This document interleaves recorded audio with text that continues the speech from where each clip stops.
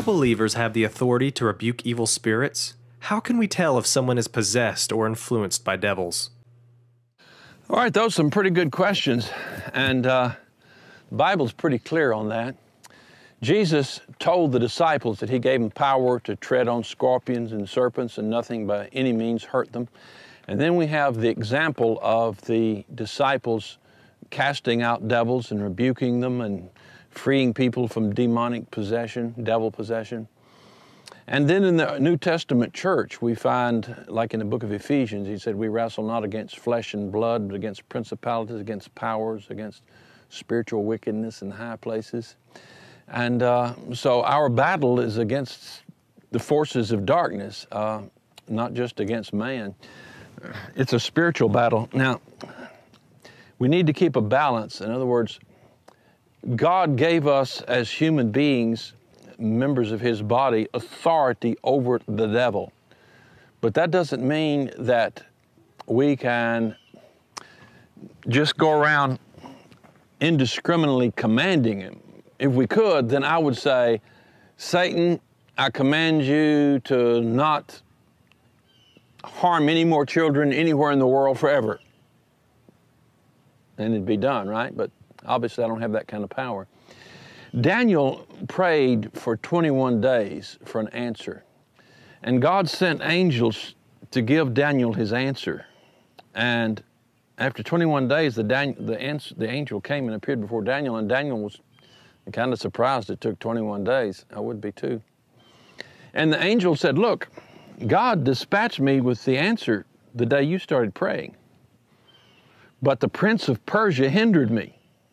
Daniel was in Persia. He was a captive in Persia. And so the spiritual power that was over the district of Persia obviously had resisted the righteous angel coming into his atmosphere and bringing an answer. And so he resisted that righteous spirit. And so the righteous spirit said that Michael and his angels came and fought and overcame the prince of Persia and his devils. And I got through, and here's the answer. But then the angel, as if he was in a hurry, he said, I gotta go. I gotta get back to the battle. They need me.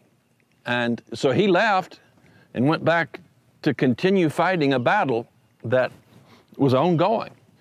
That means that the angels of God couldn't just walk in and use some kind of foo-foo dust, or wave some divine wand and say, okay, devils be gone. They had to battle on some realm, some plane, some dimension that we may not know exist even, but they had to battle with, somehow they had physical structure that could be hindered from coming through that atmosphere to answer the prayer. They could be resisted, some force shield or something, I have no idea. So when we pray and rebuke devils, it's not automatic.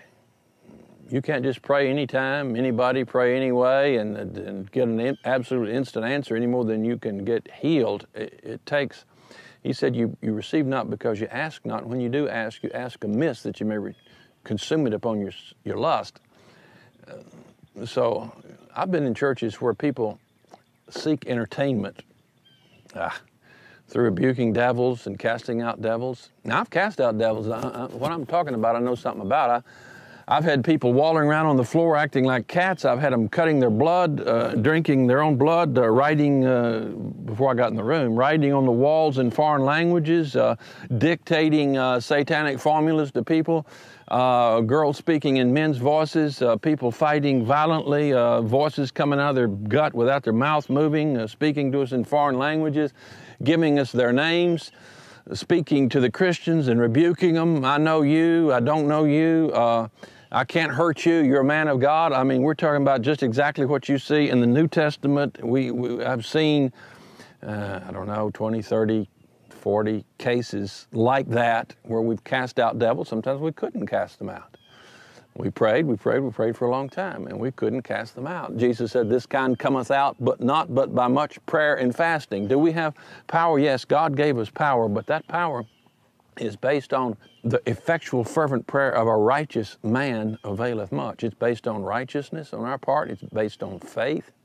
It's based on endurance like Daniel in prayer. It's something provided by grace, but it's not provided easy. It's part of an ongoing life's battle that we need to fight, but we can overcome, and we do overcome. But it's one battle at a time. We can't just go out and drop a nuke, a spiritual nuke, and say, okay, the devil's finished. By faith, he's finished. It's a skirmish every day against the forces of darkness. God intended it that way. That's the field on which character is created in every one of us. We can't have character unless we overcome. There can't be glory unless we win, and we can't win unless there's a battle, and there can't be a battle unless there's two sides. And that other side is the side of evil and darkness, and Satan heads it up. He runs that side. So, yes, God gave us power in the Scriptures, and it's ours today in the New Testament. But it's a battle, and one we welcomely fight. Now, we pray for our children. We pray, Lord, save them from the force of darkness. We pray, Satan, get out of the room. My wife woke me up one night and said, the death angel's in the room. Pray. I was sleepy. I didn't want to pray. I thought maybe she's a woman on her cycle or something. She wouldn't let me sleep. She said, wake up, the death angel's in the room. So I had to wake up. If I was going to go back to sleep, I had to wake up and pray. So I woke up and I prayed, and as I got awake good and started praying, I had a sense of what she was feeling. So I prayed and rebuked the death angel. We had one child, two children at the time. And she said, okay, it's okay, the death angel's gone.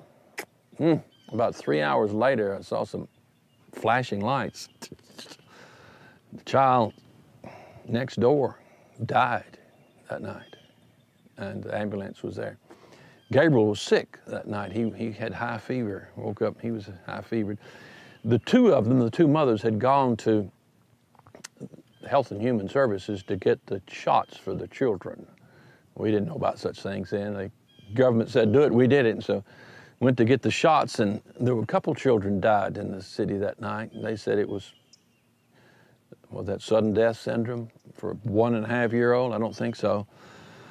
So the forces of darkness were abated in our life that night, but not in their neighbor's life. Why? I think because we prayed, because God spoke to my wife. She sensed the forces of darkness. That's called discernment of spirits. She discerned the spirits that were in the room, that were there, and we rebuked them and overcame. So that's a good battle and one we're winning in, but you got to fight the battle.